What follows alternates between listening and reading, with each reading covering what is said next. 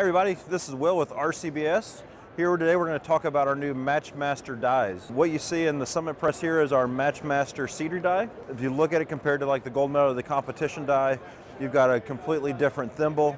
Inside this die, when you look at it, we have laser engraved all these numbers in micrometers, so you have very precise, very clean numbers. One of the coolest features on it is the bullet retention. So you drop that bullet in and it retains it until you go to seat that bullet on your case. Another upgrade with it. So we've got these dies in both neck sizing dies and your folding sizing die.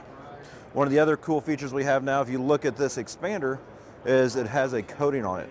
We tested 15, 20 different proprietary coatings to find a coating that would actually reduce the sizing force required when you're pulling your case over the expander die. So this coating is a proprietary titanium carbonitride coating that reduces that sizing force by 10 to 15%.